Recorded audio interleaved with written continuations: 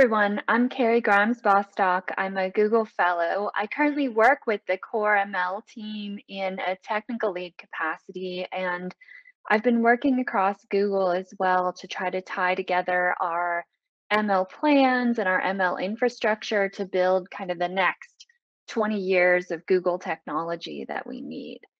I'm going to try to wrap up today and some key points and some things I hope I can bring to your perspective here.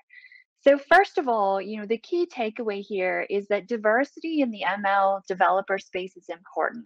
Whatever your background, gender, everything else, you bring that to development in ML, those new ideas and those new product enablements that are really going to make Google products, other products, open source software more applicable to more people around the world. And I think that's a really important thing to remember, that it's easy to look at our community inside the developer world and think about it being male dominated, having certain types of, country makeup, background makeup. But really, the people using what you build, the people who are going to benefit from it or not benefit from it, are people like us, people around the world, who have different perspectives, right? And so I think it's key to remember what you bring to the table when you participate in these larger developer and software forums, right? That your perspective is important. The other thing we've all known from reading the news is that AI may be a key new technology, but it doesn't exist in an engineering vacuum, right? It's not a black box. Understanding the data that gets fed in is a critical step to building models. And it's also central to recognizing certain sources of bias, right? And that's something where our thinking evolves over time, right? And when you read the news, you think about when you are really building ML models, when you're making recommendations, you're making decisions. And those decisions have consequences. And it's very important to think about how the technology you're using, how the data you're using leads to consequences, right? And it's easier to think about that in kind of medical applications where there's a diagnosis criterion, but it has the same outcomes whether you're doing facial recognition. If your software works less well for people whose skin color is different, that's going to affect everyone, right? And that's just, in nice to have applications. But it's a key thing to remember that you are making decisions with this technology. It's not an engineering vacuum. And your background and how we use fairness technologies and responsible AI are really critical to making things successful. At Google, we strongly believe that open source contributions are for everyone. That's always a tough sell in some sense, because I think that the internet is not always the friendliest place, and people who feel disadvantaged in participating in those forums tend to internalize it even more, right? And it's funny to think that you're the only one feeling that way, when probably, I live with someone who contributes to open source quite a lot, and he even, my husband will come in and say, "I can't believe someone said this to me." And I'm going, "Well, you have this huge open source following, and you have all this privilege in this space and all this respect, and you still get these notes where you can't believe someone said this to you," right? And I think that as much as we need to work to identify how to make the open source environment more effective for everyone, I think we also need to make sure that we're all representing that ourselves. The only way the community is going to be easier to work with is if we work in the community and try to change that tone. But also, as Google, we want to try to actively identify and remove barriers to participating, right? And make sure that projects are accessible, that people feel comfortable. And so I just strongly encourage you to bring how you see things and how you'd like to work together to the open source community. The last thing I will say is I always encourage everyone to feel entitled. Entitlement is a loaded word, because it tends to say that it's kind of it's not something you deserve.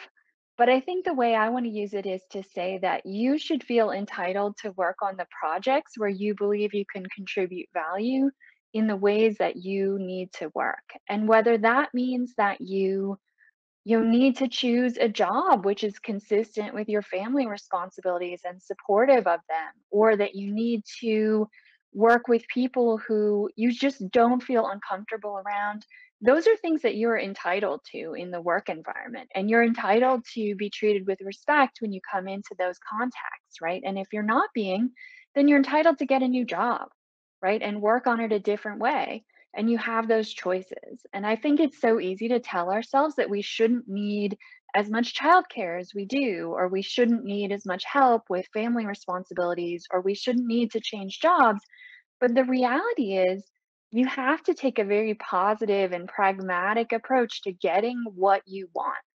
Now, I hope that one day, things like having a lot of family responsibilities won't be unevenly distributed. I hope that's what equity equity means in that space, whether it falls more heavily on women, on folks who are single parents or single children, or on people whose cultures maybe don't support the work that they've chosen to do as strongly as others do. But the reality is, Susan Wojcicki said something very interesting once, which I'm probably going to mangle, but she said, there's no way that she could do her job if she didn't have someone else take care of almost everything else except spending time with her kids. And it's a very pragmatic statement, but I think that's the reality of trying to get what you want in an engineering environment is you need a job which is supportive, where you feel secure.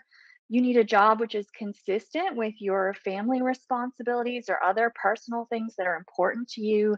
If you strongly believe in going out volunteering in your community, that needs to be something that's consistent with your job and with your work environment, right? And so I just encourage you all to take a really pragmatic view of you are entitled to participate in ML. You're entitled to work in an engineering or developer environment, and you need to have the support that you need to make that feasible for you. You shouldn't always be feeling like, you don't need what you actually need. And so, with that, I sort of encourage you to just take that away, take everything you've learned here away, and try to inspire more people to get involved and to work and to develop in the ML space. So, a few key takeaways for post event, what can you do to follow up? I think the first thing is that you can really integrate responsible AI practices into your workflow as you build models, but also as you engage other people to review data or bring their knowledge in or help plan products. Those are key elements of AI. And you can learn more about that at the TensorFlow Responsible AI site. But just keeping in mind that ML is not in a vacuum, that it depends on your data quality, the breadth of data you've been able to collect, and to bring in reviewers, whether they're technical or just to kind of credibility check the kind of results that you're producing, because we're always learning new things about how the real world interacts with ML. You can also build your own community. I think feeling comfortable in this space is really important. It's important for a lot of us to stay in our jobs. And so I encourage you to either join the TensorFlow forum, get your questions answered, or take other opportunities to really accredit yourself in the ML field to meet other people. You can work through the Google Developer Experts program. You can get certificates from TensorFlow. Those are things to help you feel more established in the field, and they'll also help connect you with other people who are on the same journey, which is important. And finally, you can do other things. You can join OSS communities or contribute to ML projects.